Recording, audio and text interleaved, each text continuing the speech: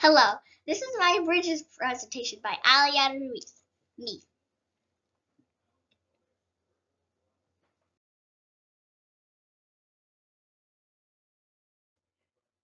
Phase 1, Learning Experiences, Part 1. A few things I already knew about bridges. I know that bridges are used for transportation. We need bridges to get over an area that we cannot cross. A bridge is a road or path that leads from one side to another. There are different types of bridges. For example, suspension, arch, and beam bridges.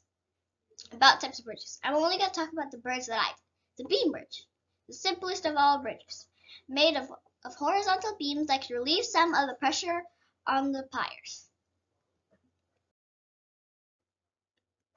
Phase 1, Learning Experiences, Part 2.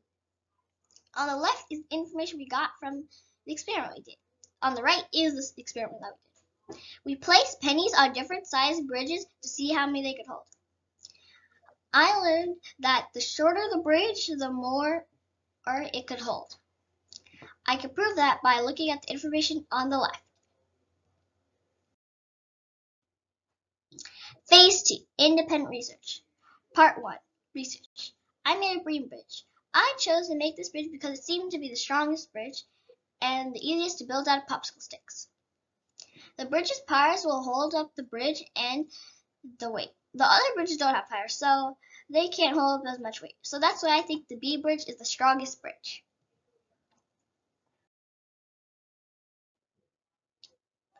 Phase 2, Independent Research. Part 2, Product. The material I decided to use were popsicle sticks because they were my strongest choice. The other choices were toothpicks and cotton swabs. They would have been too skinny for me. Also, do you think toothpicks or cotton swabs could hold 10 pounds? Because I don't. On the top left is my sketch of my bridge, and at the bottom is my actual bridge. Phase 2, Independent Research, Part 3, Weight Test. The top left is my bridge before I tested it. Below that is the 5-pound weight test.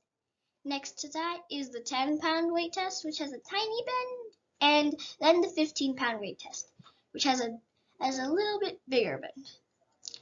And then that's me standing on the bridge on the side, and the number of popsicle sticks I used is 102. Reflection.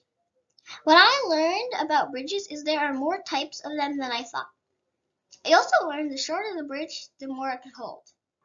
Another thing I learned is the beam bridge is the strongest bridge. This was a fun project that I enjoyed doing.